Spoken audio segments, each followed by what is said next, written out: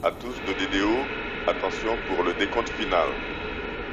10, 9, 8, 7, 6, 5, 4, 3, 2, 1, top.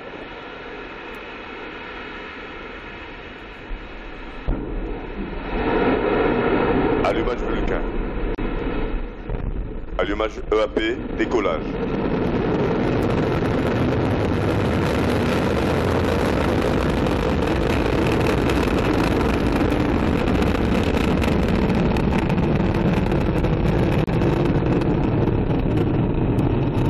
Tous les paramètres bord sont normaux.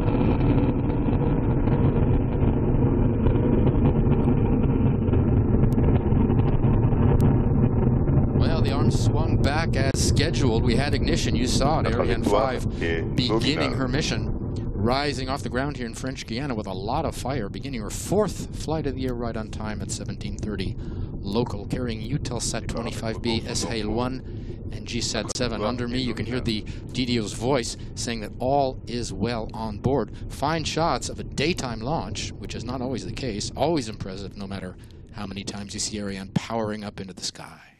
A launch is something quite sensational to witness. Right now, the boosters are providing over 90% of its total thrust, propelling the launcher along its trajectory at ever higher velocity. Weight at liftoff over 770 tons, which is a lot. She's burning 5 tons of fuel per second, which is also a lot. 2.5 tons in each booster, if you can imagine. And the core stage, the central stage, burning another 300 kilos of fuel every second. Ariane 5 is now following the flight program in the onboard computer, which gives all the commands, including stage separations.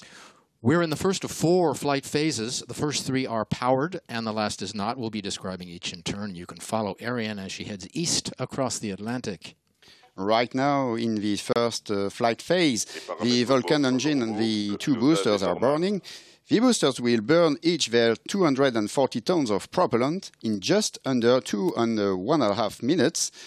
And they have the first we get rid of. You will hear the DDO call out that milestone. In just about 10 seconds. We're heading east, as we said, out over the ocean. The decision to build the French Guiana base here was made in '64 when France wanted a new base, in part for its opening on the water to allow for launches over uninhabited areas. And there you see the boosters. They're the 2 lights on either side. They have been separated, and the light in the middle is the main stage continuing to burn. That's what it looks like up there with the onboard camera. There's another booster which is out of camera range.